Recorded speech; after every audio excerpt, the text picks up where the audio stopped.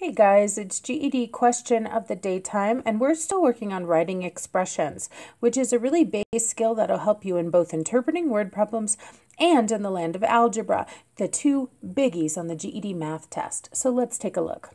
It says Rahul spent some of his savings in order to buy a car for $4,200.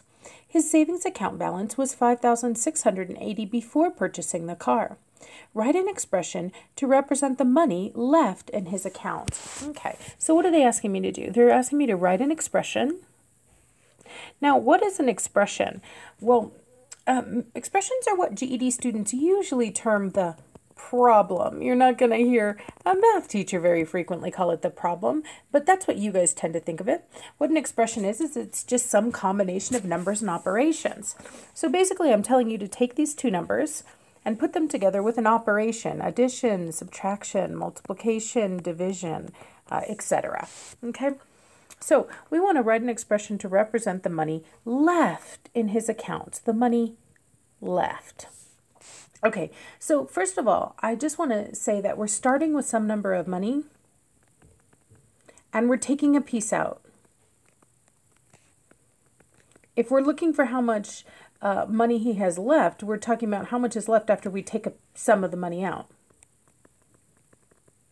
Well, the day we talked about basic operations, we said, well, my goodness, if you start with some total and you take a piece out, that is a perfect picture of subtraction. So yes, I could totally work this as a subtraction problem. Now, if I do it as a subtraction problem, I need to have the total or the starting amount first. So how much did his bank account start with? Well, it says his savings account balance was $5,680 before purchasing the car. So that's the starting amount. So we'll start with that. And then we'll subtract his spending. You know, that's what happens. When you spend something, they take the money out of your account. So it looks like he spent some of his savings in order to buy a car for $4,200. He spent $4,200. So this is definitely one right way to write this expression. 5,680 minus 4,200. And I think this is how most GED students would write it.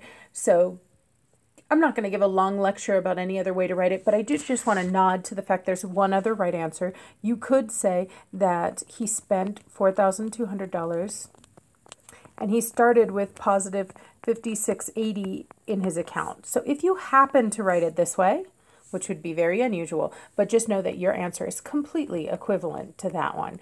Those two are absolutely equal. But this is the one most GED students would write, and this is the one that most likely would show up in the multiple choice answers if this particular question was asked on the GED. All right, if you have any questions about this or any other GED math topic, be sure to drop it in the comments, and I'll do my best to answer it.